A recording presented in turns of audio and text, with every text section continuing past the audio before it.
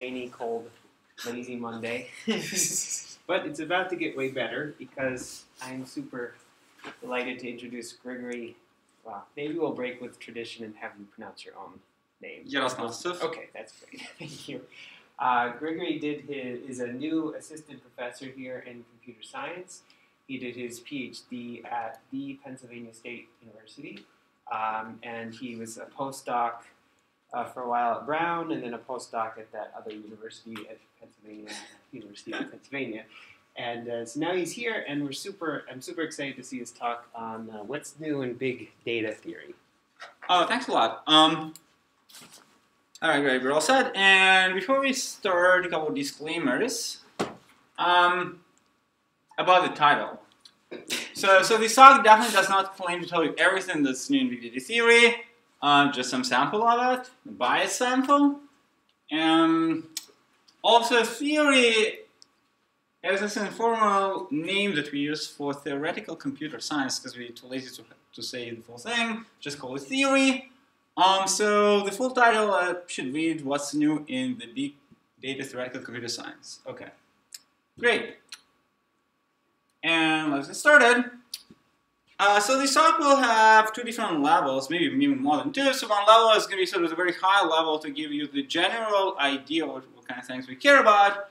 And then we're going to move on pretty fast into more technical stuff. So I hope that, at least a general thing will catch on with everyone. And then the more technical stuff, please feel free to stop me and interrupt if something is unclear. But if at some point you get lost, this is actually somewhat expected. All right. So big data is a sort of a buzzword, which is fairly popular, especially among non-experts in media, who can mean all sorts of things when they're talking about big data. If you read about big data in the news, you can see all sorts of things. And for general public, big data usually means something like a lot of spreadsheets. Whenever the big data does not fit into one spreadsheet, is already big, hard to handle. A lot of medical data or any other kind of data, messy data. A lot of non-experts in media are just going to call it big data right away. And in fact, there is even a band called Big Data. Some people think that this is what big data means. It's a really popular band, actually based in Brooklyn. And yeah, they're pretty viral. You can check them on YouTube. All right, so but again, let's try to move on from sort of the very non-technical definition of big data towards something more technical. And if you talk to more technical people, say business experts, analysts, data scientists, etc., then we're going to start to hear something more specific about what big data actually means. And this crowd came up with 4 words to describe what big data is. Initially it was the 3 V's of big data. Later on it became 4 V's. Maybe, the stock is a little old. Maybe these days we're already 5, 6, or I don't know how many V's out there to describe what big data is. But the key ones are volume, velocity, and variety. The size of your data, how fast it is coming at you. Variety is how many different kind of types of records you have, that sort of stuff. And veracity is a new one. That is kind of similar to variety, actually, but oh well. Now, also, if you talk more specifically to people who consider themselves as doing big data, in an industry, they're going to show you a whole bunch of other words that go together with big data. Probably, when you think of big data, you think of big databases. You think of some statistics that you're doing on this big data. To analyze it, you're doing cloud computing. To compute stuff when the data is big. Machine learning, privacy concerns arise in big data pretty often, and so on and so on. So there are all sorts of things which connect to big data in all sorts of ways. But for myself, because I do algorithms research and I would like to have a technical definition of what big data really means, I like to use the following definition of big data that makes it really technical and very specific so that you don't get lost in all these buzzwords. Alright, so my personal favorite definition of big data is data that doesn't fit into your random access memory. So if your data fits into random access memory, then it's not big data. And the rise of big data is actually, corresponds to actual real phenomenon. something that we have not seen before, which is access to cloud services. And I'm going to talk about this more specifically, but this is some picture of a cloud. Hadoop and Spark are very popular cloud computing frameworks that everyone can use. Clouds are now available very easily to everyone. You can just go and sign up, you know, for Amazon EC2 or Google Compute Engine. I'm going to talk about this a little later on. Another popular framework that maybe is a little less known is Apache Storm. So this is used most by finance people when you're processing streaming data that is coming at you really, really fast. Remember, the velocity in big data is one of the V's, and Storm addresses velocity. And so, yeah, I'm going to teach you this class at 10, where, you know, we looked at the algorithms that can be used in all these sort of scenarios. So if you want to actually dig in deeper, check out the homepage for this class, and there is going to be a bunch of references to the literature. All right, so, and because I personally work in algorithms, I like to design algorithms that are really, really fast.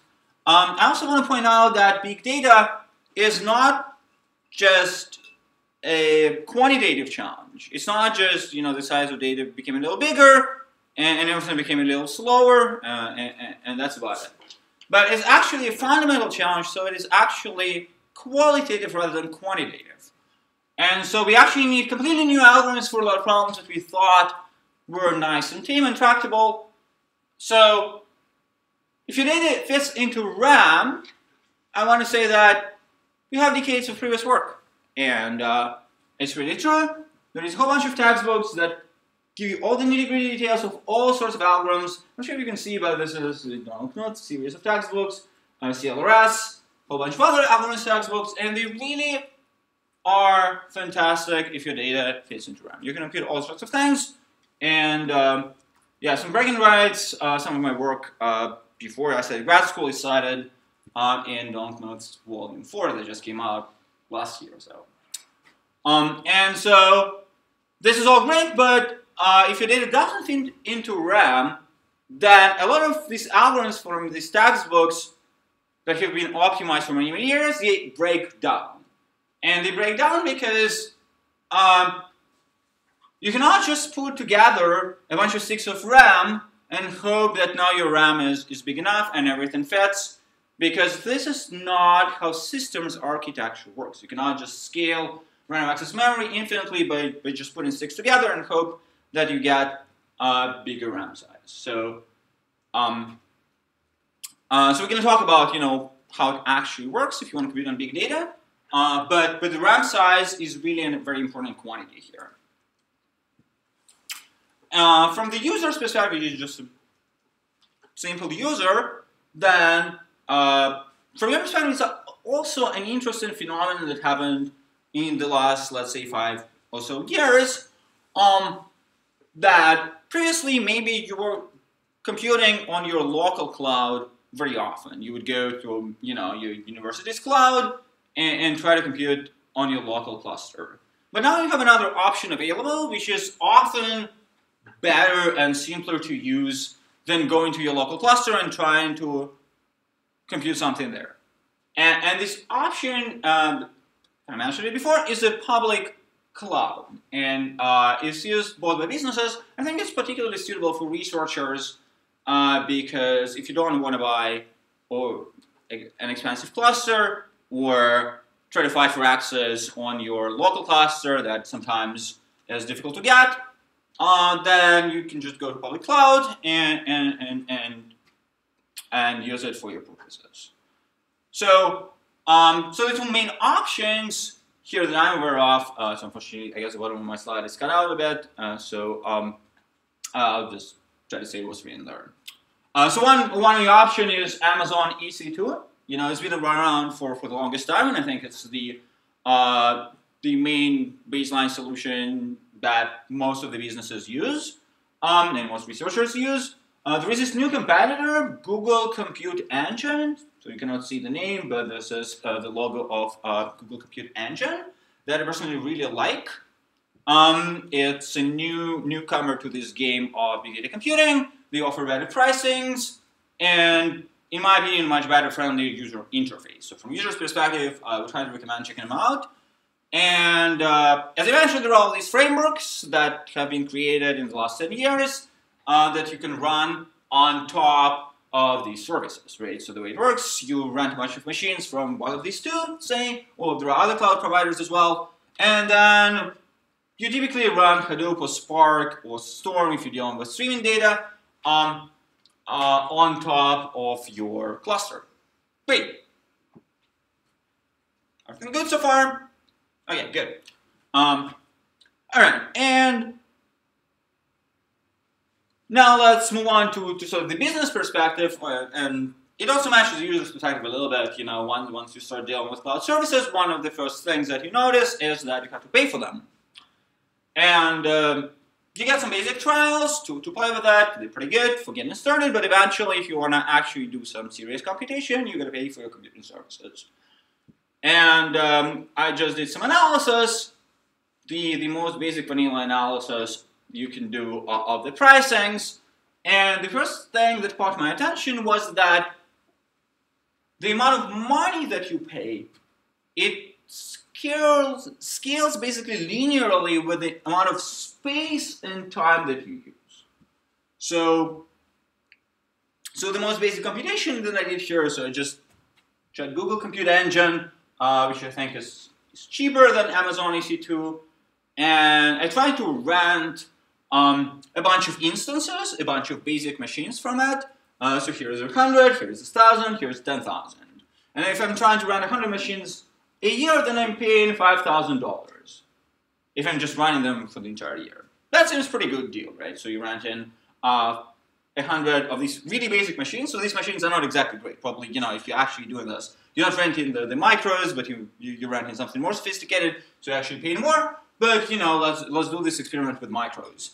And if I scale that 100 times, if I need, for my algorithm, say 10,000 machines just to accommodate the space usage or the time usage, one of these two, then I end up paying basically 100 times more. And there is really not much of an economy of scale here, which kind of surprised me a little bit. But that's the way it is. So if you're buying, you know, 100 times more resources, you're just paying 100 times more. That's a pretty basic calculation. And this really gives you a direct incentive to try and optimize your algorithms now. Because, you know, maybe you took your introduction to algorithms 101, and you kind of been sitting there and like phasing out from them. Because maybe your professor is talking about these algorithms, the analysis of their space and time complexity, and it seems like, you know, maybe you can just make them a little slower and be okay with that, right? But here there is this direct incentive. If your algorithm is just twice slower, then you're paying twice more money. And this is not just about you waiting, you know, twice longer or something like that. You're paying twice more money. And this is really a direct incentive to think really carefully about how efficient your algorithms are. All right. And this calculation is really only including the cost of the computing resources. You're just buying the machines, but then you will have to install some framework and run all the software on your own.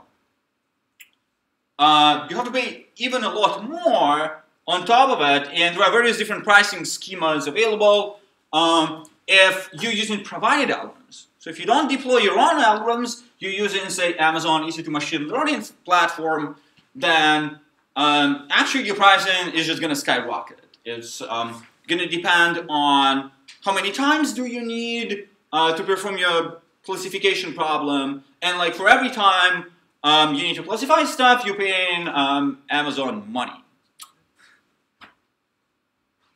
All right. Huh? Okay. Good. So this is the basic introduction and the motivation for why should we care about efficiency when we do cloud computing, right? So this was all just to motivate the fact that when you move into the cloud, you should care about the efficiency of your algorithms a lot more than you typically do. Like if you're just using your laptop, maybe you care less. But when you move to the cloud, you should care more because of all these money considerations involved. And so to characterize the complexity of the algorithms, you also have to do more work because now your system is actually quite sophisticated. I assume most of you, are pretty good at programming your own laptop. You can write some algorithms, run on it, but when you move on to the cloud, then things get more sophisticated. And from my perspective, I do algorithms, so what I want to do is I want to understand the complexity of algorithms, like we do in Algorithms 101, when we analyze, say, sorting, but for these algorithms which run in the cloud. Okay. And so here's a basic breakdown of the two things which are the main bottlenecks and which are going to eat your resources, time and space. So one is the total CPU time that you're using, and this basically responds to the computational complexity of your problem. And the other one is the network time that you're using, because now your data is distributed between these identical machines, which you live here on racks, a lot of them, and so they're going to have to communicate to each other through the network. And this is a major bottleneck, and this is going to be modeled through the lens of information and communication complexity. So how much information has to be exchanged between these machines in order to finish off the computation that we want to perform. Okay? There are going to be two main ingredients, and to make them more personal, let's associate them with these two famous computer scientists. One is Alan Turing, the founder of computational complexity, and the other one is Claude Shannon, the founder of modern information theory and communication complexity. So, for the purposes of this talk, what happens in cloud computing can be analyzed through the tools developed by these two people. And, some extensions definitely on top of that. And so we're going to be now moving on to the technical part. And the technical part is going to be broken down into two pieces. To make our introduction into cloud computing a little bit more gradual, we're first going to talk about some modern results in communication complexity alone, without focus on computation. And then we're going to introduce the full picture by combining the analysis of both computational and communication complexity together. And so here we're going to establish some general theory of round versus communication trade-offs. Here we're going to look actually at some more specific problems. We're not going to solve the whole thing, but we're going to look at some problems which are particularly interesting, say, for applications in vision. And we're going to look at clustering and matching problems in multidimensional data. Okay. All right, so moving on to the technical part, here's our main hero for the first part. This is Alice. In theory, we'll often like to have these characters, Alice and Bob. So this is one of them, Alice. But the second character is different now. It's a cloud. And so Alice is really excited. She got her new fancy cloud, and this is called Alice in Cloudland. So we're going to look at some basic vanilla problem first to illustrate some basic ideas of what happens between Alice and the cloud on some pretty toy example. And the problem that we're going to address is checking consistency of a file system in data storage. So imagine what Alice does with the cloud is basically roughly what Dropbox does.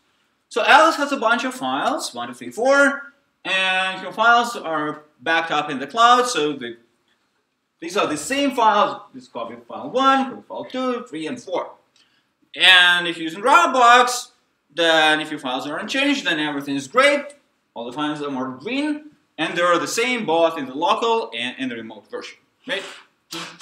But every once in a while, something changes, and we're going to consider a fairly general setup, maybe even more general than necessary here.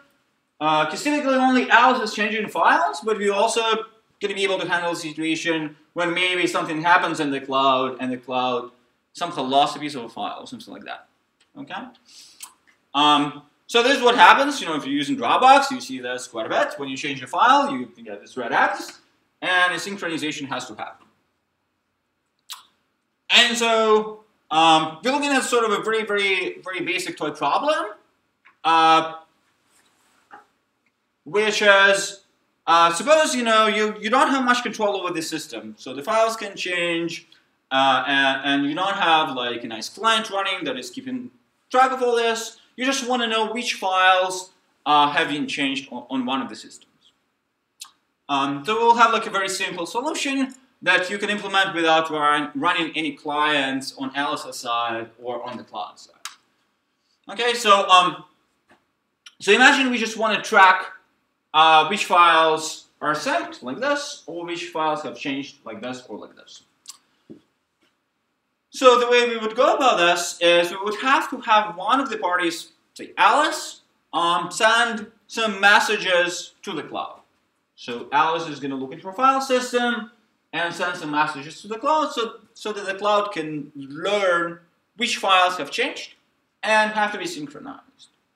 And we want the most basic protocol here, so we will only allow Alice to send one big message, and the message combines information about all the files. So this is really one message that is going to go from Alice to the cloud. So good? All right. And so the most naive approach to this problem is to use hashing. So I believe, this is something you must have seen before. And this vanilla approach says, let's just take a hash of each individual file, say, take an MD5 hash, and you send in these hashes to the cloud, one hash per file. And if the hashes match, then great, you assume the files are equal. If the hashes don't match, then you clearly know that they are different. Okay. So in this case, what we want to happen is that whenever the files are different, the hashes don't match. So clearly, whenever the files are the same, hashes will turn out to be the same. You compute an MD5, here and here, and they turn out the same. But if the files are different, then we want the hashes to be different. And this really has something to do with the length of the hash. If you take an MD5 that is really too short, then every once in a while on different files, the MD5 is going to collide. Right? And you're going to end up with the same hash, even though the files are different. If you just take, say, 1-bit hash, so either 0 or 1, and you only compress information down to 1 bit, so you're going to end up with collisions. And so there is certainly some trade-off here between how long is your hash versus how successful your hash is at distinguishing files. Right? Okay. And so if the hash is too short, then the hashes are going to collide in different files. That's a problem. And a hash collision is this event when the two files are actually different, but their hashes turn out to be the same. Right? This is a bad event. We don't want our hashes to collide on different files. Okay. Yes? Hash collisions? Right.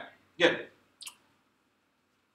And so here's a basic question that I want to ask you. So imagine all I want is for a file system, say ext4, that has a maximum of 232 files. We can assume that we indeed have 232 files. In cloud services, the file systems can get pretty big pretty fast. How long should the hashes be if you want to check consistency? If the requirement is I want the overall success probability 50%, so I'm just sending all these hashes, and I want in every situation when the two files are different, the hashes to not collide. But overall, if this overall guarantee holds with, say, 50% chance, I'm happy. So let's try to think about this for a moment.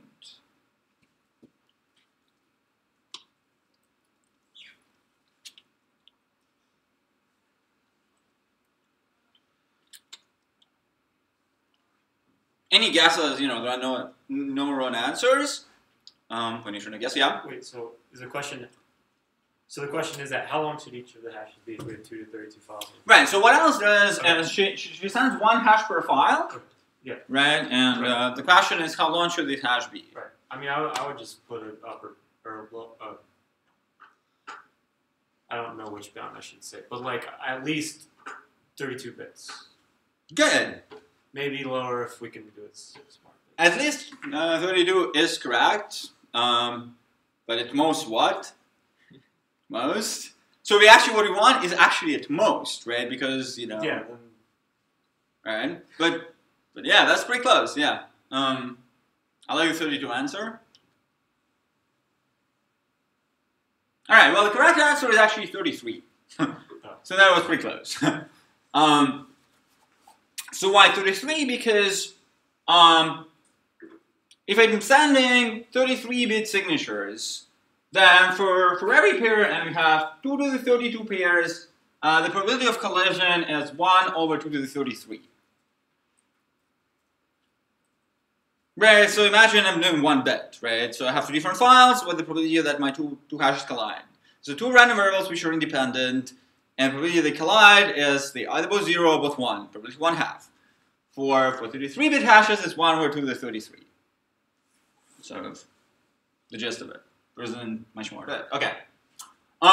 Great. And so now 1 over 2 to the 33 is the probability of a hash collision. We have 2 to the 32 files. So the overall probability of something bad happening is 2 to the 32 times 1 over 2 to the 33, which equals 1/2. Okay. That's good? Alright, great. So this is a basic solution that is based on hashing to check files for equality. And just generalizing sort of this idea slightly, if you have k files and 32 files, then the answer is log k. And in general, we want higher success probability than 50%. If we wanted, 50% success probability will be log k plus 1. But if you want, say, 99% success probability, then there's going to be a little bit overhead. We need to wait, just adding a few extra bits to boost the success probability. Okay. So, and this is a sort of guarantee that we want in practice. Maybe we want 99.9999 or something like that. So it basically never fails, right?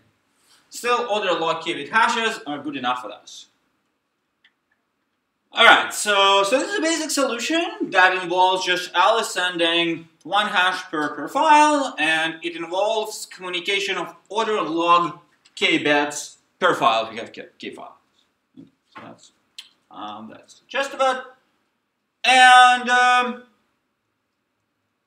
in fact, 1 round communication, and 1 round means that it's only one party, say Alice, in this case parties is symmetric, doesn't matter, is sending messages to Bob.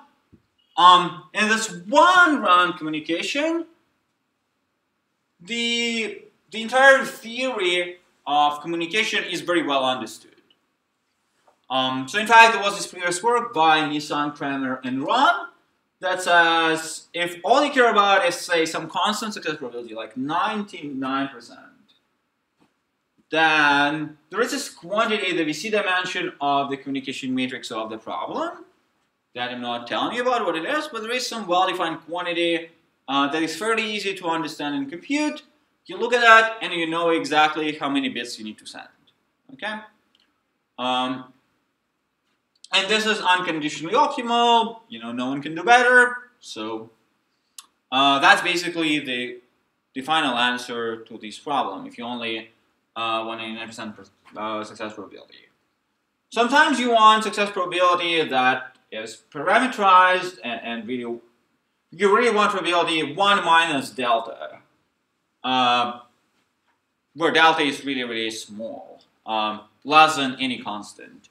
And, joint work with Molinaro and Budorf, we show that there is another quantity called packet numbers that is also fairly easy to understand and compute that characterizes one-way communication. Okay, so this is basically almost a final answer to the 1 round communication problem. There was one little caveat that I just want to highlight here. If the inputs are independently distributed. Okay. So if you sort of assume that the changes that happen to the files happen independently. That's a bit of an assumption. Now the next chapter is what happens if Alice and Cloud can actually talk back and forth. Right, so Alice is sending some message to the Cloud, then the Cloud replies back, and then we're sending these messages back and forth. And ideally we want this number of rounds of interaction to be small. for all sorts of practical considerations, because every round typically comes with some overhead and some delays. Because you need to wait for the round to complete, and you cannot start a new round until your previous round is over. And there is usually some overhead in doing this. So typically we don't want to have too many rounds of communication. And that's a fairly new phenomenon studied in the field of communication complexity, motivated by all these practical considerations in distributed computing. So the interesting fact is that even just with 2 rounds, you can already dramatically reduce the amount of communication for this file synchronization problem. So if you just allow the cloud to reply back to Alice, then communication per file is going to go down from order log k bits down to log k bits. So that's already non-trivial savings. If your k is large, that can be substantial. Sorry for cutting out the bottom of this slide, but if you have r rounds of talking back and forth, then basically the communication per file scales roughly as you're taking log r times of k. And this is communication per file. So say in r iterated log of k, you get down to constant communication per file that's independent of k. So the end of the story basically is that if you want to reduce the communication down to the theoretically possible optimum, so the optimum is really like constant number of bits per file, you cannot do better than that, then it suffices to have a very small number of rounds of interaction. Basically, iterated log is a constant, so it's just a constant number of rounds of interaction is going to be good enough. Okay. So moreover, the good news is that this is also optimal. It's not just some upper bound that achieves this result, but we also have unconditional lower bounds that say that you cannot do better. So we have one paper that shows that for 1 round communication you cannot do better, and we have another paper that shows that for r rounds of communication you also cannot asymptotically improve on this result. And in case some of you got too excited and you want to go start a company that does that, beware. We just recently actually got this patent finally fully approved. So don't get sued by IBM. Don't start a company that does this for profit. Right. Okay. I know if someone left the room, maybe they wanted to start a company for profit and they will never learn this patent. Well, please make sure you tell them. All right, so what's new here? So the real new thing here in theory is the focus on the number of rounds of communication, because there's been a lot of previous work that was talking about communication back and forth, but the number of rounds of communication was not really limited. So, and in that setup, the theory has been well developed before us, so there wasn't much left to do. And now we're going to increase the level of abstraction a little bit. And the checking equivalence of the file system problem can really be seen as a set intersection problem. So if Alice and Bob want to figure out which of the files are the same and which are different, then what they really want to learn is the intersection between the 2 data sets that they have. So you can actually formally map this onto an abstract set intersection problem by thinking of each file as an element in a really, really large universe. So Alice and Cloud really want to know what is the intersection between their 2 sets of data.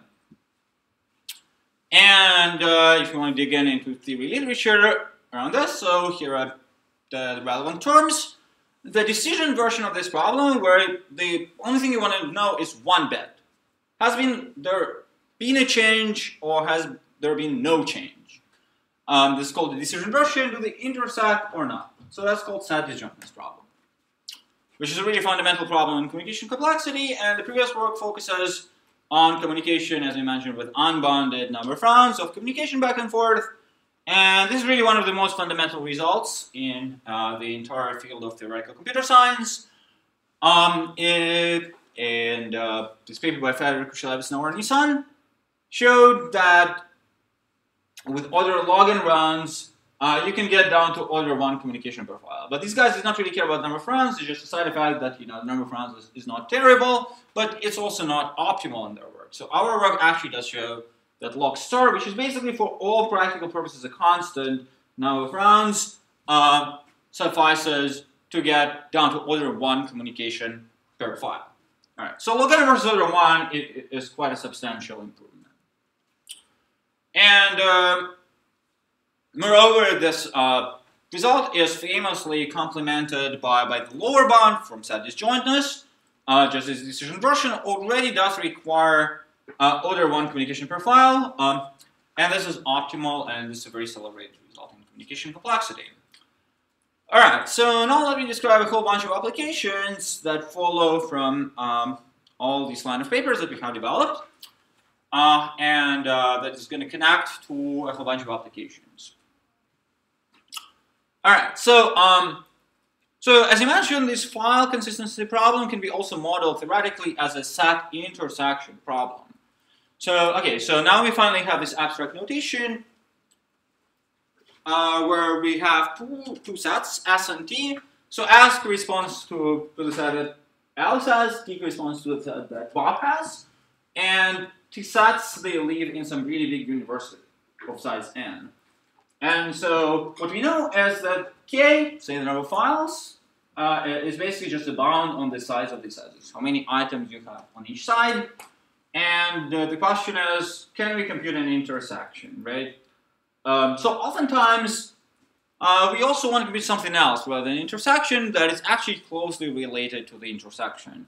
So one popular statistic that is, and here is used a lot, for example, in natural language processing to compare text documents embedded into high-dimensional vectors of dimension n, is the statistic called Jacquard index, or Jacquard similarity. So Jacquard similarity of two documents would be the size of the intersection divided by the size of the union of the two sets that you have, right? So you have two documents, you map them into vectors, where each vector says which words are present in one document and the other document, and then you want to compute similarity, right? Then you compute in this Jacquard index, and this is also another very celebrated result in theoretical computer science, in algorithms specifically, mean hash. So Broder invented mean hash in '98, and it's been refined in all kinds of ways. And the key observation of Broder is that he computed mean hash approximately with 1 plus minus epsilon error. And then there is this really clever idea that Broder had developed for Google to compute mean hash on text documents.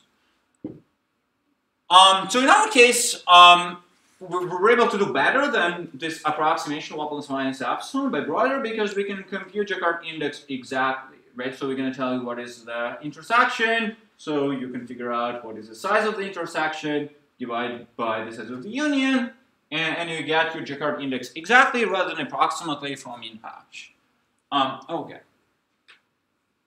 And another interesting observation here is that the intersection function, if you want to know common elements in your sets, is actually quite different from other set theoretic functions. For example, if you want to compute the union of the two sets which live on Alice's machine and in the cloud, this is S union T, or the symmetric difference between them. Symmetric difference is the files which are either only present on Alice's machine or only in the cloud machine. Then both of those actually do not exhibit any round versus communication trade-offs. So you cannot do anything basically better than this bond that actually is basically the naive bond. You cannot be this by trying to run multiple rounds. So this will be achieved in just one round of communication by the trivial algorithm.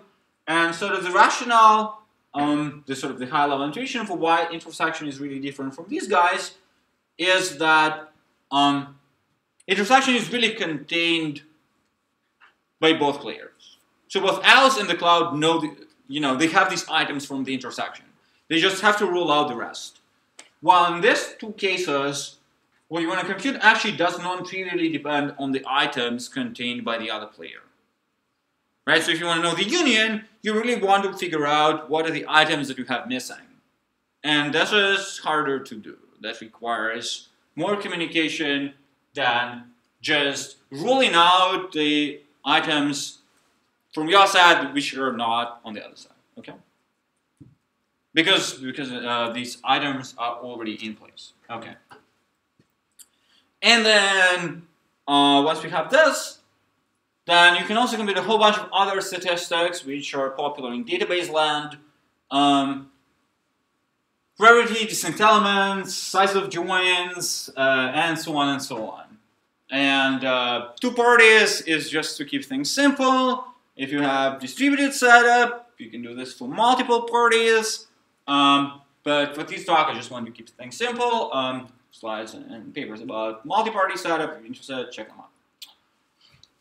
So another application of this line of work is to show that using this basic analysis of round versus communication complexity of the set intersection problem, we can also show optimality of a whole bunch of other techniques that people use.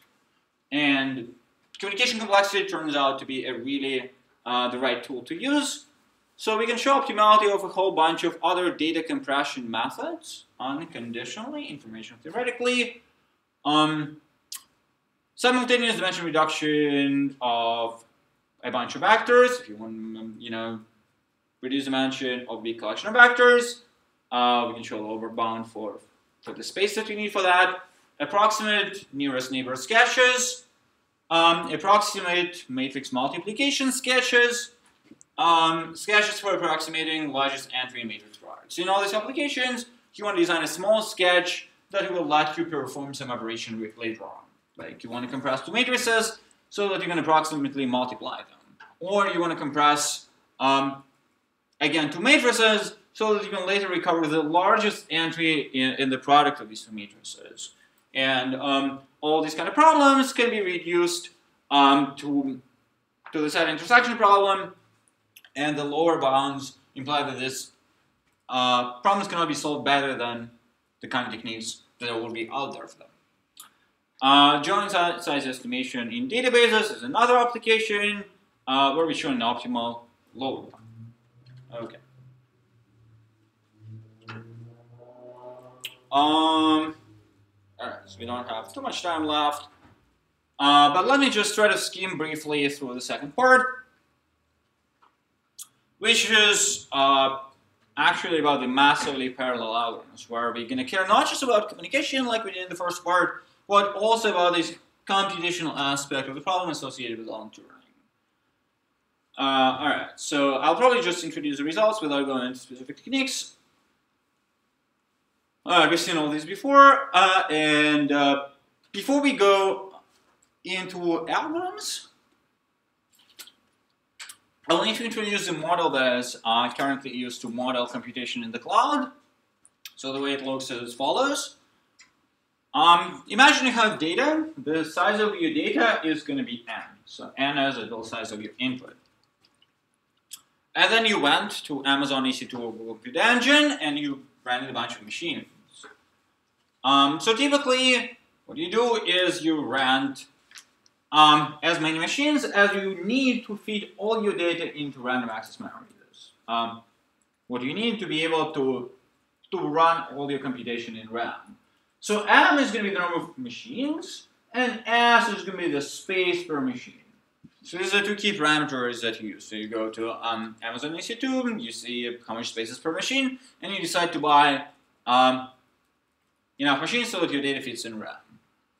And we're going to parameterize space as a function of n. So it's going to be n to the power of 1 minus epsilon, where epsilon is some parameter between 0 and 1. And typically, I would like to say that you don't want to pay too much. So typically, you don't want to pay more than you need to store your data in RAM. So m times s, which is the total RAM that you get in out of your cloud, is going to be roughly order n. So you don't want to have too much overhead. Because you're paying, and remember that whenever you're paying for extra machines, you just pay in linearly in terms of the number of machines. And that's quite expensive. And so this is called the abstract picture looks. You have your input of size n that you put in the cloud. Cloud has its identical machines. There's going to be m of them. Each one has space s. And then you produce an output in the end of your computation. So typically, the way you do the computation in all these frameworks, like say Hadoop really introduces batch model of computation that is divided into rounds of computation. So the key parameter, given here in red, R, is the number of rounds of computation that you do, right? And if you talk to practitioners, they're going to tell you, oh, I can run this computation in 10 rounds of MapReduce, or like 2 rounds of MapReduce. So this is that number of rounds that the Hadoop people are talking about. And because our data is really big, on each machine locally, we cannot really run much more than a near linear time computation. Like if your computation locally runs in quadratic time in space, or cubic time in space, in other words, that's pretty terrible. That's not going to work. So we're going to shoot for nearly linear time computation to make this practical. So from user's perspective, if you're a user, roughly speaking, in terms of total CPU time, you're going to have to wait for S 2 times R. So near linear time means S to the power 1 plus 2 to the power 1, but you can ignore this. Think of this as S times R. And another aspect of this model is that we're not going to assume any streaming processing on the fly. So whenever these machines exchange information between the rounds, each machine is going to receive at most S bits of information. Right? So if your machine has S space, then between the rounds, it cannot actually compress the data on the fly. So it cannot store more than S stuff coming in. Okay. And that means that just using a single parameter, which is the number of rounds, we can control both the total user time, the CPU time, and the total communication. Because the total communication is not determined by R, it's going to be at most n times R. Right? So we have total space, which is order n, and the communication in each round is at most order n. So multiplying by R is the most order n R. So this really gives us a very clear objective now. And this is why all these Hadoop people are talking about the number of rounds of MapReduce that they're trying to optimize. If we minimize the number of rounds, then we're optimizing both the communication and the CPU time. And ideally, we want R to be a small constant. You know, if you can finish off your workload in 2 rounds of MapReduce, that's great. If you need more, then ideally it should not be more than some small constant. All right, maybe let me skip this part real quick. This is some motivation, shows the pictures of the inventors of Hadoop and Google MapReduce and some previous work. Some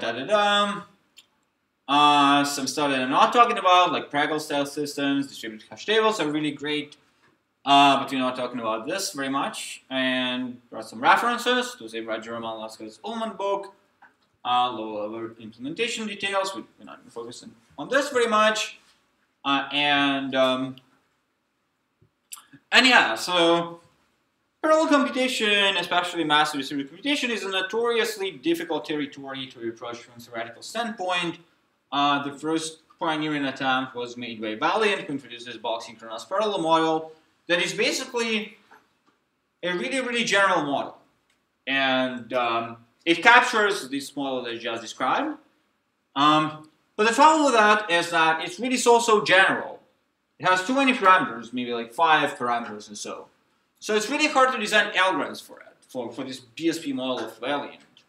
So if you want to design a sorting algorithm, you have to make sure that it's good in all the 5 parameters somehow at once. And there will always be algorithms that are sort of incomparable. One is better on one parameter, the other is better on the other. And even for sorting, there are some papers, but if you go beyond sorting, there aren't that many papers that actually, design algorithms in BSP model. Oh, okay. So So the model that I described is called the Massive Parallel Computation Model.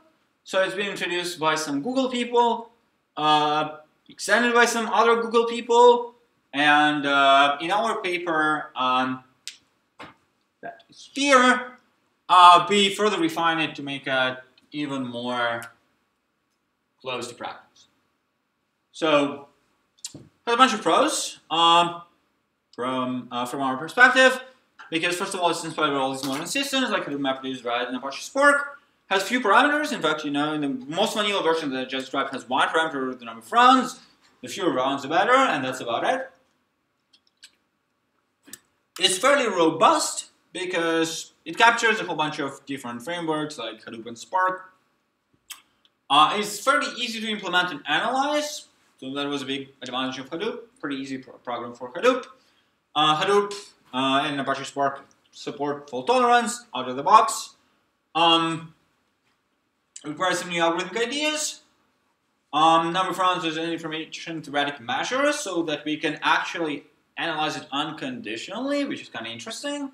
You know, there is no P versus NP stuff involved, no conjectures. You can just figure out, you know, the optimal number of rounds pretty often. And there is one con that did not fit on this slide, but there is one con. So, so the main drawback is that sometimes maybe number of parameters is too few, and maybe you should introduce more parameters. But at the highest level, this model usually gives some good intuition about what's going on. Okay. All right. So this work was done when I was an intern at Microsoft Research, and we focused on some specific collection of problems, geometric problems that you can solve in this parallel model. And when we're talking about geometric problems, we always think of them as being given by a geometric graph. That is an implicit graph on a set of geometric points. So imagine you have geometric data. Geometric data comes as n vectors in Rd. So d-dimensional vectors, say, each vector corresponds to a data point, and these are the d features of these data points, okay? And so we have this cloud, and we want to compute something on this collection of data points. So the applications that we have in our paper are minimum spanning tree, which is used for clustering and vision, and minimum cost bichromatic matching that is, again, used for vision. All right, so to give you some examples and basic ideas of what you can possibly compute on this set of points, I'm going to use two-dimensional pictures. So our points are going to be in 2 dimensions. D is going to be 2. And typically, we think of a certain class of problems as easy. The problems that you can solve in polynomial time in your input size. And the kind of problems that you learn how to solve in polynomial time in, say, Algorithms 101 as a minimum spanning tree problem. So you have these bunch of points, you want to connect them with the shortest tree. An Earth mover distance problem, which is actually known in Algorithms 101 as a minimum weight bichromatic matching. So you color your points red and blue. There's half of them red, half of them blue. And you want to connect them with a matching of the minimum possible length. So this is an example of a solution for this specific instance. And another class of problems we think of as hard problems. The problems which are known to be NP hard. And well, these problems which are NP hard Steiner tree, which is you're allowed to introduce extra points to connect your set of data points with a tree of the minimum possible cost, and figuring out where to place these points, how to connect, is NP hard. Traveling salesman, you want to route through the set of points of the minimum possible length, is NP hard even in the Euclidean case. A whole bunch of versions of clustering, k-medians, facility location, type stuff, is all NP hard.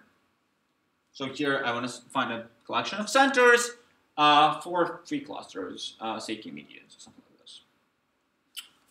All right. But from the parallel perspective, it turns out that these NP hard problems are actually not super interesting. Because, okay, well, they harden one machine, but the best state-of-the-art algorithms that you can possibly run in one machine are already divide and conquer type algorithms. So, okay, you can easily scale them because you divide and conquer. You sort of divide your problem, between the machines, and then you combine the solutions. I'm not going to go into details, but this is fairly straightforward. So we're not even talking about these problems. But in fact, what we're talking about are all these polynomial time problems, which are considered easy. And we're going to need new theory for them because, well, first of all, we need to parallelize them somehow. And if you look at algorithms 101, a minimum spanning tree construction is very sequential. Mean weight automatic matching is even more sequential. And so how to parallelize algorithms a priori is not clear. And also polynomial time algorithms are not exactly satisfactory for us, as I mentioned. We want something that runs near linear time on every machine. Okay, so I'll start wrapping up, but I'll just show you the applications for these problems for computer vision, because this might be of interest to some of you. So minimum spanning tree is, these problems from algorithms 101, but what does it have to do with applications? I actually did not know this myself for the longest time, but actually there are some nice applications of minimum spanning tree. So one is to clustering. Imagine you want a hierarchical clustering where for any number k, you can find k clusters.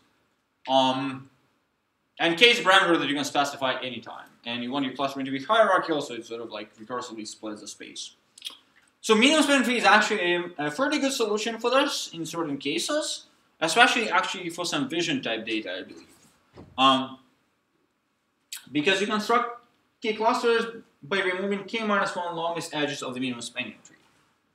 And this is not just some sort of heuristic that gives you whatever clusters it does, but it gives you connected components of this minimum spanning tree, so that the minimum distance between two closest clusters is as big as possible. So it's a rigorous objective that is achieved by this approach, and it's called single linkage clustering. So this is an example from Standard Algorithms textbook by Kleinberg and Tardash. If I take a minimum spanning tree and remove two longest edges, in this case B and C, then I'm going to end up with these three clusters, and among all possible partitions you can imagine into three sets of points. If I look at the closest distance between two clusters, in this case, this is going to be C, the closest distance between two different clusters, because C is less than B and less than A. Then this is going to be maximized among all possible partitions. Right? So any other partition would have this short distance, in this case C, being less. Okay. And single linkage clustering, I believe, is particularly useful if your data has sort of some nice geometric structure. If you want to cluster your data not into some sort of clumps like k-means does, but if your data looks like a set of data points corresponding to, say, some geometric shape, like a road, or a river, or something of that kind, and then you're trying to figure out, the connectivity structure of clusters. A cluster is a river, a cluster is a road, something like that. A really long shape that is formed by local connections. Then single linkage clustering is actually pretty good, and some variations of it are pretty good. And k-means is like pretty terrible, for example, right? And the application to computer vision, to just wrap things up, is what is called Earth mover distance. And Earth mover distance is this nice algorithmic way of comparing two pictures of moving objects, say stars or MRI scans.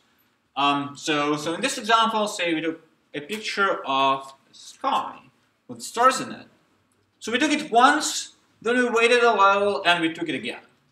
And as you can see, the stars, they have shifted a bit. I'm not sure if you can see this, but yeah, some of these objects on these pictures have moved a bit. And then the question is, can we try to identify which object moved where? So that we can match these objects between these two pictures. Right? So for example, there was this thing here, but here it disappeared, moved over here. But it's kind of hard to figure out by just looking at the pictures. And And what we do this algorithmically is to compute this Earth mover distance, which is minimum cost by chromatic matching. So the first thing you do is you capture all the objects, everything that we think is an object on one of the pictures. So this is a really vanilla approach. You can always make it more refined, but the most vanilla version that uses Earth mover distance is this one. So you capture your objects, in this case stars, kind of look like this, on the left pictures, and you put them together on the same plane, and you see that if I compute a minimum cost, minimum length matching, that's going to give me a fairly good idea of what might have happened here, right?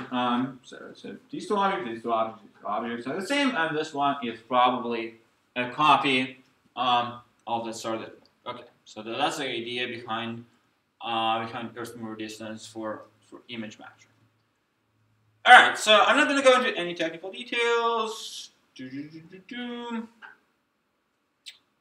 All right. All right, to wrap things up, just ask me questions. This is great. Thank you.